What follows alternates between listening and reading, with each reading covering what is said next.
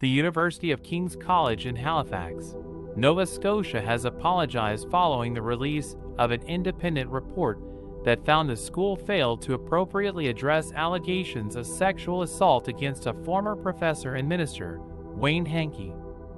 This apology comes on the heels of 2 lawsuits being filed against the university, Dalhousie University, the Anglican Diocesan Synod of Nova Scotia, and the estate of Mr. Hankey, who passed away in February 2022. The lawsuits, one of which was filed just last week, alleged that Hankey put his hand inside a student's gym shorts and attempted to reach the student's genitals during a mentoring session in the early 1980s on the University of King's College campus.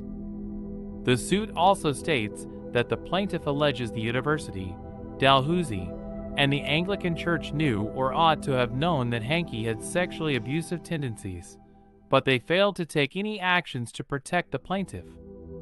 In February 2021, Hankey was charged with sexually assaulting another King's student in 1988, and in April of 2021, he was charged with indecent assault and gross indecency related to the incident alleged in the latest civil lawsuit, as well as other alleged assaults against another complainant between 1977 to 1979.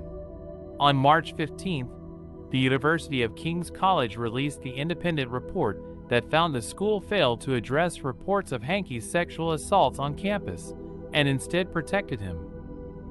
Worse still, the report recommends that the school make amends to Hankey's victims with appropriate and just compensation. This lead president of the university, William Leahy, to apologize for the failure of the school to address these issues and keep its students safe from Hankey's predatory and abusive actions. As this scandal and lawsuit continue to unfold, it is clear that the students and staff of the university and the greater public deserve to understand why these issues were brushed aside and not taken seriously by the university when they were brought to their attention.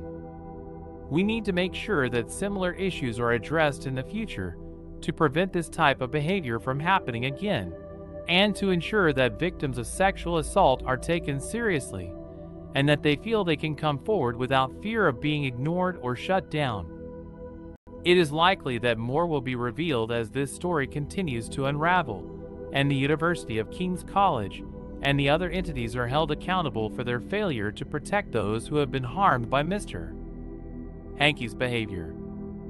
The university's apology is an important first step in seeking true justice and reparation for those affected by this horrendous act.